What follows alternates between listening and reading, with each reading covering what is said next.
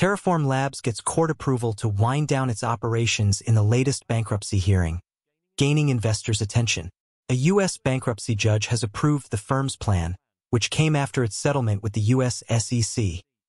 Notably, the news appears to have boosted the market sentiment, as evidenced by the rally the Luna and LUNC prices today. A recent Reuters report highlighted the development, saying that the Terraform Labs has received legal approval to close its operations. In the latest bankruptcy hearing, Judge Brendan Shannon approved the firm's plan to liquidate its assets, sparking investors' optimism. The approval follows a settlement of the firm with the U.S. SEC. Notably, the agency has previously accused the company and its founder Do Kwon of defrauding investors after the Terra USD and Luna collapse in 2022. Notably, the collapse has resulted in around $40 billion losses for the traders. Meanwhile, the judge has dubbed the approval as a welcome alternative to the extended lawsuit. Precisely, the approval would allow the company to start liquidating its remaining assets, with an estimated payout between $184.5 million and $442.2 million to investors and other stakeholders. However, the firm said that the exact amount of the eligible crypto losses remains unknown, saying that it is impossible to estimate the total losses that could be returned. Notably, Terraform Labs has agreed to settle the SEC lawsuit for $4.47 billion. Though the agency is not expected to collect much from this settlement, the regulator has agreed to receive the payment only after the crypto losses claims are compensated during the liquidation process. This move highlights the agency's acknowledgement of the significant losses of investors. According to Terra Luna Price, a recent LUNC price analysis shows that the crypto could target $0.000135 if it breaks a crucial resistance ahead. This bullish forecast, amid Terraform Labs' bankruptcy development, appears to have bolstered the market sentiment, evidenced by the recent surge in prices. In addition, several positive developments in the Terra ecosystem have also boosted the market sentiment. For instance, Terra Luna Classic has successfully implemented the version 3.1.5 upgrade, which focuses on security and other key aspects of the ecosystem. Well, before diving into the full details of this crypto, did you know you can make 10 to 20K a month online? This is where Nay Business YouTube channel comes in. My goal for this channel is to help you make your first 10K off the internet automatically for absolutely free. So right now, please head to the description box below, click on the channel link, subscribe, and wait for my next videos. Without further ado, let's get into the details of this project. Terra is an open-source blockchain payment platform for an algorithmic stablecoin, which are cryptocurrency that automatically track the price of currencies or other assets. The Terra blockchain enables users to instantly spend, save, trade, or exchange Terra stablecoins. The Terra protocol creates stablecoins which are designed to consistently track the price of a fiat currency, a government-backed currency such as the US dollar or euro. It consists of two cryptocurrency tokens which include Terra and Luna. Terra are stablecoins that track the price of fiat currencies and are named after them. For instance, the base Terra stablecoin tracks the price of the International Monetary Fund's special drawing rights and is named Terra SDR or SDT.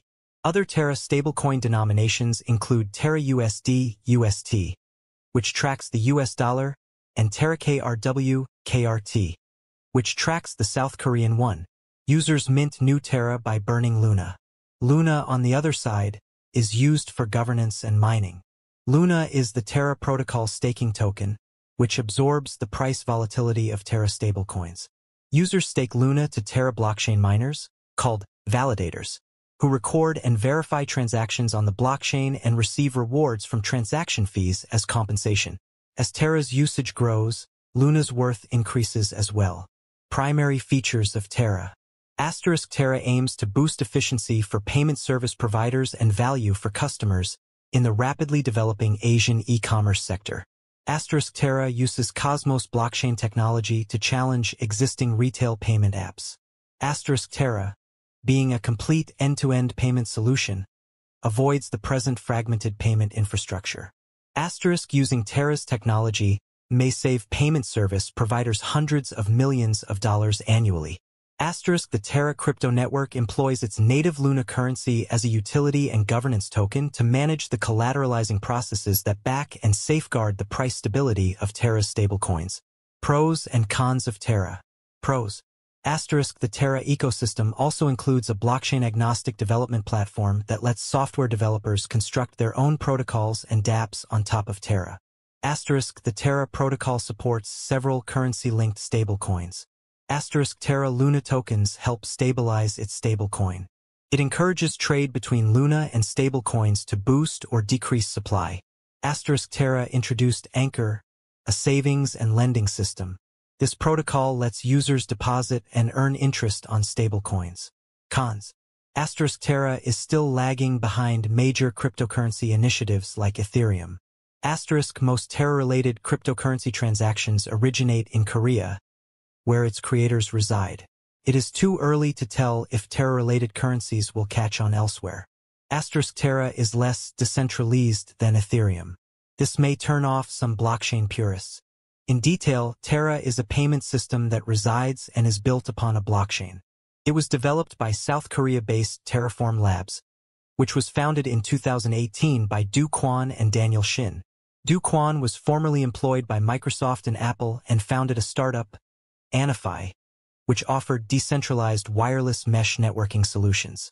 Shin is the founder and CEO of Asian payment technology company Chai, a Terra partner, and was co-founder of Korean e-commerce firm Tmon, also known as Ticketmonster. In its quest to become a leading e-commerce stablecoin payment and decentralized finance, DeFi service provider, Terra has a growing ecosystem in the crypto space with 114 projects across DeFi, Web 3.0, and non-fungible tokens, NFTs. Some of these projects include Anchor Protocol, a fixed-yield platform with borrowing yields and frictionless access. Chai, a payments app with over 2 million users in South Korea. Terra, a decentralized lottery platform built on the Terra blockchain. Mirror Protocol, allows for the creation of fungible assets or synthetics that track real-world asset prices. Talus Protocol, a platform where artists can sell their creations and offer services. Vega Protocol, a platform for minting and trading derivatives. Because the primary value of stablecoins is derived from the stability of the price peg, theoretically bypassing the volatility typical of cryptocurrencies, the Terra protocol attempts to maintain the price of the Terra stablecoin by ensuring that the supply and demand for it are always balanced by employing arbitrage. Luna is the variable counterweight to the Terra stablecoin and absorbs its volatility. To understand how Terra works, envision the entire Terra economy to consist of a Terra pool and a Luna pool, which are used to adjust the price via incentives for network participants. Despite the crash that happened last year, the developers are still working tirelessly underneath the project to ensure everything stays good. A few weeks ago, a news article arrived on CoinGate saying the Terra Luna Classic developers submitted a key proposal to introduce and boost liquid staking derivatives. According to the proposal, developers seek to change the allowed interchain account host messages to bring Quicksilver support, an interchain liquid staking protocol for the Cosmos ecosystem. This allows the Quicksilver chain to transparently create and control accounts on the Terra Luna Classic chain and execute allowed messages. It will also allow interchain staking on any validators, as well as maximize liquidity and capital efficiency by improving network security and decentralization. Moreover, it removes the unbonding period wait requirement before a position holder is able to sell his staked assets. Seeing this, you should know that the Terra Luna developers are still working on the betterment of the project. This is to tell you that no hope is lost with Terra Luna yet. I believe everything will be fine soon. I also believe you can be rich off Terra Luna's investment. But it all depends on how much you are investing in Terra Luna Classic, how much you expect from the market, and how long you are willing to hold for. LUNC is the native token of Terra Luna. This will be the end of the video. Do not forget to like, share, subscribe, and invest wisely. Thanks.